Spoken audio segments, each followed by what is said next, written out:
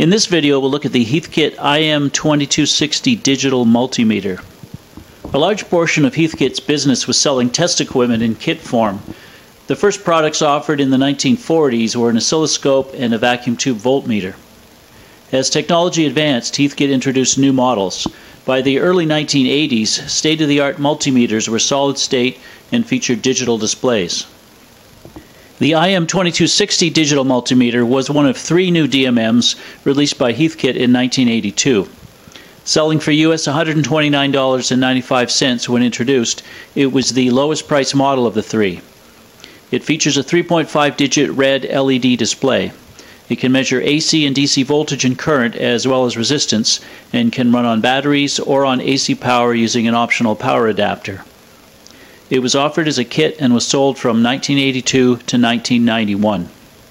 This 1984 Heathkit catalog shows the IM-2260 selling for US $119.95. The more expensive IM-2264, which featured an LCD display, true RMS measurements, and an analog meter, was selling for $249.95.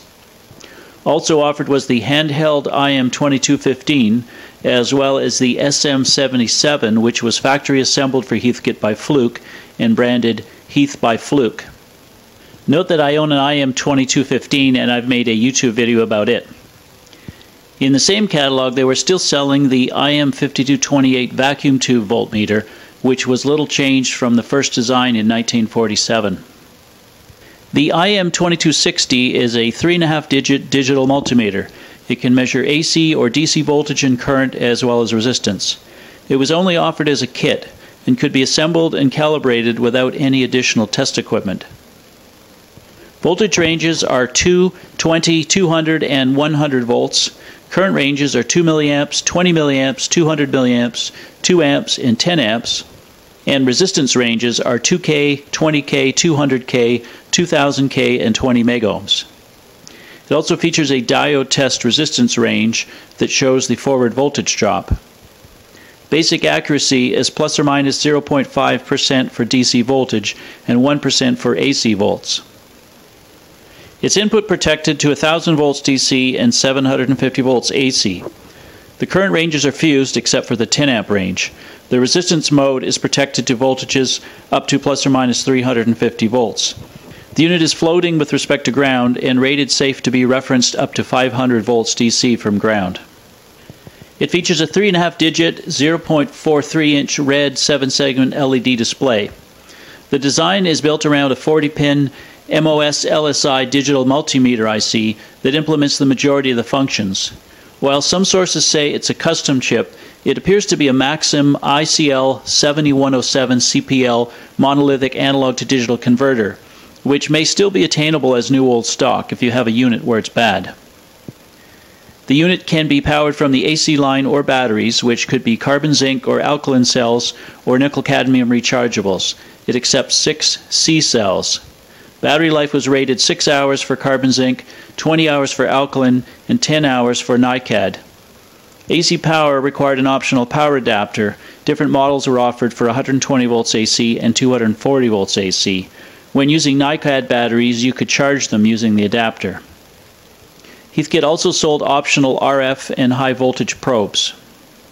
Operation is pretty straightforward. You turn the unit on, select the function, and then the range.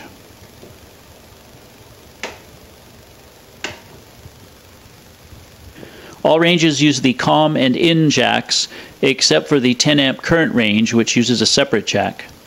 Most modern meters use a different dedicated jack for current to avoid connecting a low impedance input if you meant to measure voltage but inadvertently selected a current range. This unit doesn't have that safety feature. After power-up, a warm-up time of 20 minutes is recommended for maximum accuracy, but it's okay to use for basic measurements immediately. Functions are DC volts, AC volts, DC amps, AC amps, and ohms. There are 4 voltage ranges and 5 current and 5 resistance ranges. Here's a basic DC voltage measurement using a small DC power supply. While the input is protected, it's good practice to start on the highest range if the input voltage is unknown, and then switch to the lowest range possible for the measured voltage.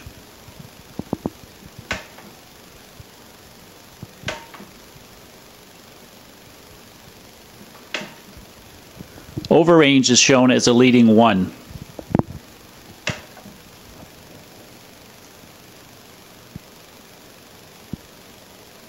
The last range for DC volts is a battery voltage test. A reading of over 6 volts indicates that the batteries, if present, are adequate. Here's an AC voltage measurement of the AC power line. And now a resistance measurement using a resistance substitution box. Pressing ohms and DC and the 2K range activates the Diode Test function, which tests a diode forward voltage drop, typically about 0.6 volts for silicon diodes. They suggested also testing a diode reverse resistance using the highest 20 megohm range, which should read as open. Bipolar transistors can also be checked like 2 back-to-back diodes. The diode test is summarized on the rear panel of the meter.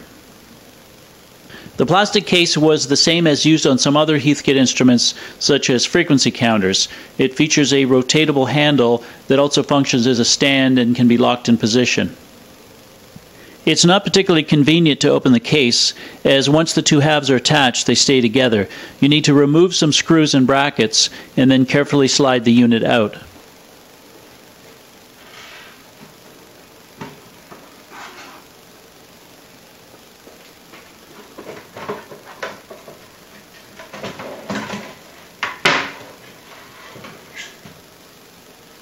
Circuitry is on 3 printed circuit boards with some point-to-point wiring.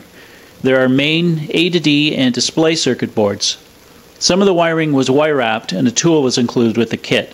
The kit also included a small IC removal tool. The main PCB is the largest and has the front-end circuitry and switches. There's a set of relatively complicated push buttons for function and range switching. It has several trim pots for calibration and a fuse.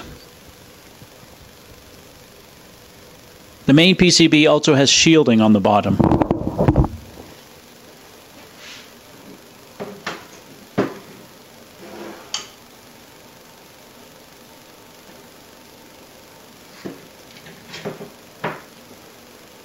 The circuit boards are single-sided, and as usually the case, there are some jumpers needed on the board for additional interconnections. The A to D board has the 40-pin LSI DMM chip and related parts. The display board on the front has the 7-segment LEDs and is soldered at a 90-degree angle to the A to D board. At the back is the battery holder. Note the calibration sticker, which is used for calibration and will be discussed later. I bought this unit on eBay from a seller near me in Ottawa, Canada, in February of 2020. It came with the full set of original manuals and even the original box. It was said to be fully working.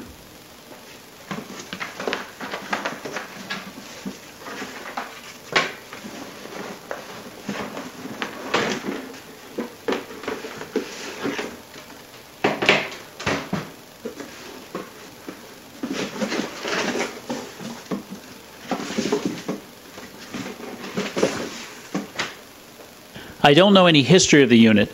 The box has a sticker which is bilingual English and French, which would indicate that it was likely sold by Heathkit Canada, possibly in Ottawa or Montreal. It came with an AC adapter, which was optional when the units were new. I suspect this is not an original Heathkit adapter, as there's no Heathkit branding on it. The test leads were missing. It uses simple banana jacks to a test probe and alligator clip for the ground. I had these on hand that worked. The manual is dated 1981 and is the usual extensive Heathkit manual, 150 pages long, covering assembly, test, operation, and circuit description.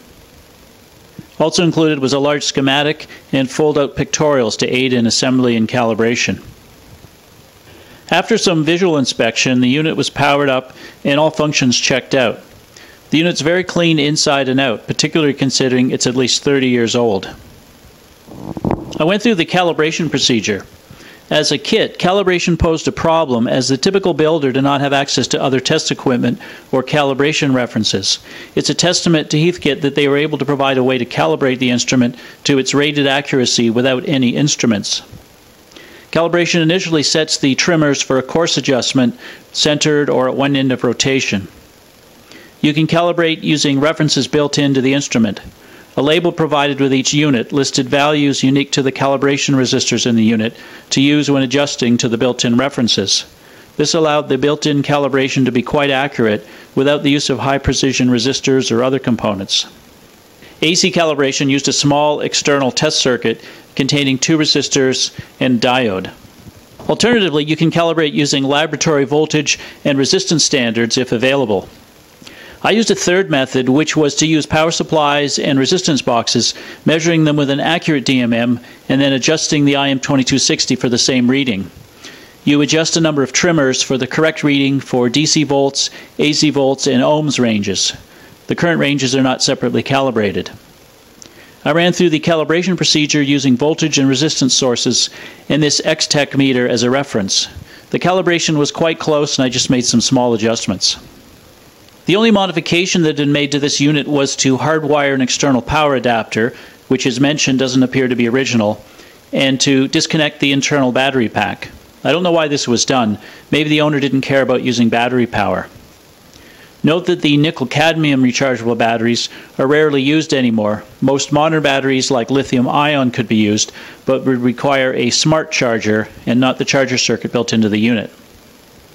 While it lacks some of the bells and whistles of modern DMMs, this is a nice basic digital meter which is adequate for electronics bench use even today, particularly if it's calibrated.